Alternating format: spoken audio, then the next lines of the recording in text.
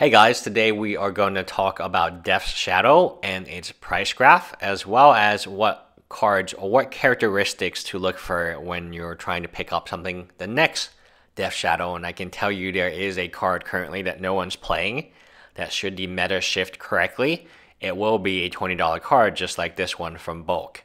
So in the very beginning, RTR and Gatecrash, those two sets reintroduced the Shocklands, which then made Modern more popular because the Shocklands were no longer the bottleneck of the format because they became super cheap. So the Shocklands came back. The card was still 50 cents, sub 50 cents. I believe I saw it for a quarter, and there's a lot of people saying they bought hundreds of this for a quarter, which may or may not be true. So then it goes up in price a little bit at Dragon Maze because it's seeing play in a tier 4 deck. I remember seeing the deck and saying, oh, this is not any good. The deck resembles what it resembles today, which is a aggro build. And you're going to lose a ton of life from the shocks and the fetches.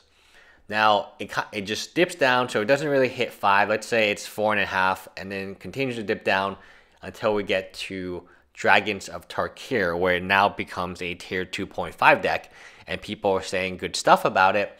People are writing articles, and then the spike. So Oath of the Gatewatch is a very critical point for most Modern cards. At this point in time, Modern is picking up popularity. People are enjoying Modern. It is the Eldrazi winter, so people are trying new decks. Oath of the Gatewatch is where we had the Displacer. We had a very strong Eldrazi Modern deck, so people were playing decks that countered that, and this is one of them. If you are getting smacked in the face time and time again, why don't you just drop a 1-drop 10/10? See how they get past that.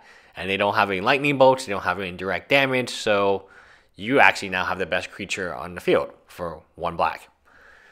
And then it kind of dips down again until eventually it started winning tournaments. And that's the key here. The key is when you look at the chart, it doesn't really go up in price, and it hits $22.95 until it starts winning.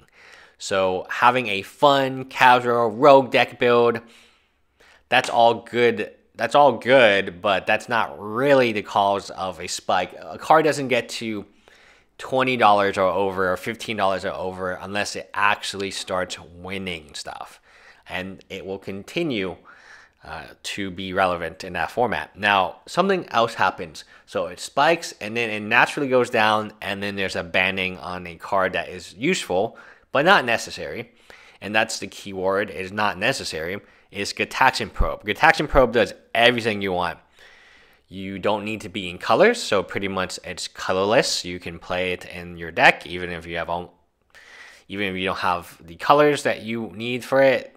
You can play it. It doesn't cost anything. You pay 2 life, which in this case is an advantage because the life loss allows you and the ability to control the life loss in a productive way, where you do get a card, you do get to see your opponent's hand, and you don't have to care about your mana base because you can pay the Phyrexian mana of 2 life.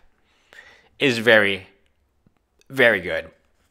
But it turned out the deck did not need it, and the deck just continued on without its 4 Gataxian Probes. My feeling about that is every deck played 4 Gataxian Probes, so it's not like this deck got better. It just got the same as every other deck, which is fine for the format. So overall, when you're looking for a next Death's Shadow type of card, a card that is bulk now, but in 4 or 5 years could be the heart of a tier 1 deck in Modern, or whatever Eternal format we will have at the time, you have to look at the power level. The power level of this is crazy. A 1-drop pot, potentially, let's just assume it's like a 12/12, right? A 1-drop 12/12 at best. It's a 5/5 most times at worst for 1. It's bigger than Tamagotchi a lot of times in the deck that plays it. So you have a lot going for it in terms of power level, and you have a lot of things that you can control. So the other part is, can you control it? That means, can you sacrifice life? Can you... It's based on your life, not your opponent's life. If it was based on your opponent's life, and I bet you there's a few cards like this, it would be very bad. But because you can control, you can always fetch, shock yourself, lightning bolt yourself through the face, and your opponent is probably trying to kill you too, this card becomes exceedingly good. Because you are going to naturally do those things and lose that life anyway. And your opponent is going to want to naturally attack you unless they're playing a combo deck or control deck. So Death Shadow, one of the most interesting speculations I've seen recently. And the price graph shows the ups and the downs and the ups and downs of this card. And there will be another card that's currently printed, currently does not see play in a meta, but is equally strong as Death Shadow. And that card in a few years will be worth $20 as well. It will spike. I cannot tell you what card that is. You have to do a lot of research and be lucky.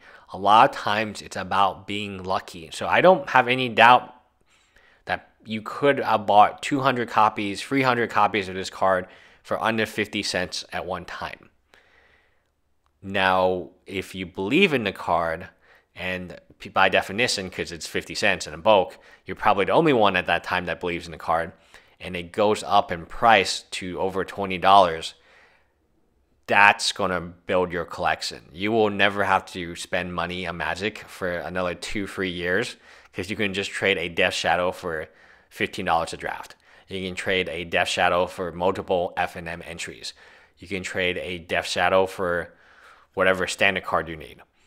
And that's the ability of picking correctly. It doesn't mean that you're going to be rich or you're going to be great. It doesn't mean you're going to be rich, but it means that you will be able to continue playing Magic for that very low investment of, let's say, 50 cents at 200 copies. What does that equal? That's like $100. For $100, I guarantee you that's like 200 drafts that you can do.